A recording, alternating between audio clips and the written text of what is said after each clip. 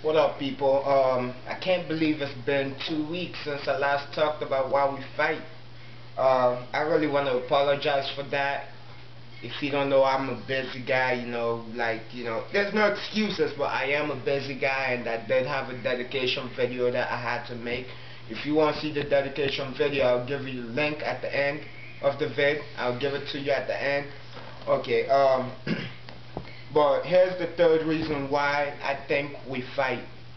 My third reason is more like we're going to do a combination today. It's going to be two reasons at once. So my third reason is respect, and my fourth reason kind of goes along with respect, so it's pride. Okay, let's say here's a perfect scenario. Somebody calls you out, and you're in front of all your friends, you know what I'm saying? You're in front of all your friends, like let's say you have 10 friends with you that day, and they're all there, and this dude comes up to you and be like, yo, you're nothing but a little wimp. I'ma destroy you, I'ma demolish you, and after I'm done with you, I'ma take that pretty girl of yours and take her out. What you gonna do, homie? Are you just gonna be like, he's all talk, I'm just gonna walk away from this? Or are you really gonna stand up and fight? You know what I'm saying? Like, it doesn't have to be a physical fight, but even confrontational, that's still a fight, you know what I'm saying? Verbal fight, word fight, you know what I'm saying? So, no matter what, you're gonna fight for your girl and for you, for your respect. Okay, here's a deeper example. Let's take 9/11 for example, you know what I'm saying?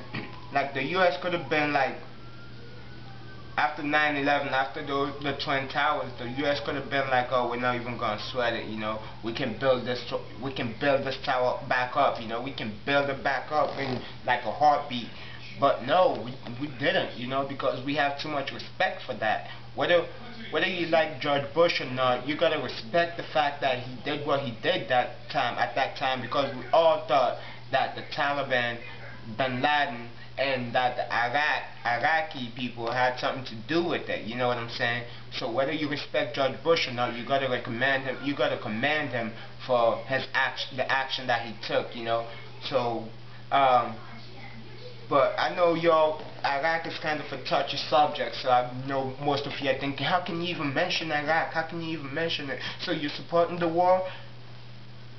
At first, I'm not gonna lie, at first when the war started, even though I was a youngin', yeah, I supported the war, because, I mean, we had to do what we did.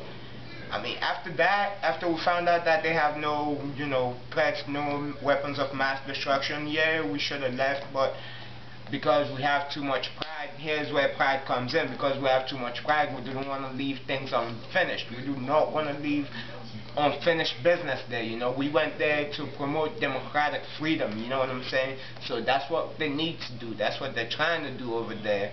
So, but enough about that, because I don't like having, you know, controversial topics like that. So let's just leave that be. Another thing for respect, that's it, folks. I can't come up with anything else. But if you got anything else that you want to share, just make sure you leave a comment below, you know what I'm saying? And if you like what I'm doing right now, make sure you watch the previous While We Fight video here. And after that video, you want to see what I was doing last week that I couldn't make this video and put it up last week, you can check out my dedication video up here. It's called Dear Jessica. It's a deep video. I beg you, please check it out, you know. Check it out, leave some comments. And if you love me so much, make sure you subscribe right here. Right there. Alright, thank y'all. I love y'all. Deuces.